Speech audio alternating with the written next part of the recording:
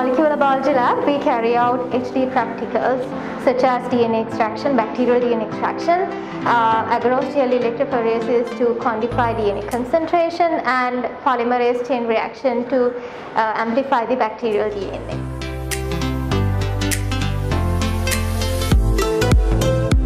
When you enter the lab, on the left side you can see the fire extinguisher and the set of laboratory rules given for students.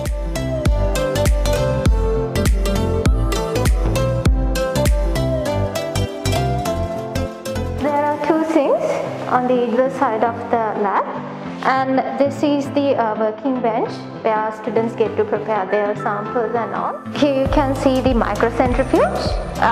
Usually we use this for PCR master mix preparation, and the maximum speed it goes up to is 13,000 rpm.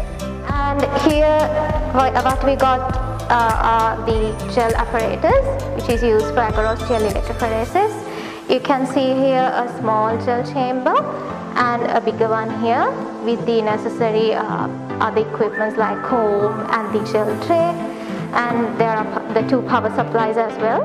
This is a weighing balance which is used to weigh agarose powder for preparation of gel. Also we got a microwave. This is the thermal cycler, the PCR machine. And here we got the gel imager which we use to visualize the agarose gel. This is a class 2 biosafety cabinet. So here our students prepare their PCR master mix. 2 refrigerators in the lab, 2 degrees Celsius refrigerator and -20 refrigerator. This 2 degrees Celsius refrigerator is used for storage of samples and chemicals for short period of time. And the -21 is used for storage of PCR reagents, enzymes and other chemicals. So we have set of pipettes. So now here I'm showing you a few of those. There are different volume ranges.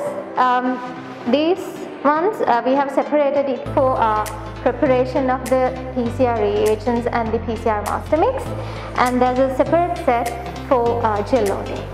And this first container is for disposing the pipettes or any sharp materials.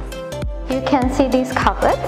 Usually these are used to store reagents, consumables and other utensils which are required for students' practicals. There are waste containers and there are separate waste containers to dispose the used agarose gels.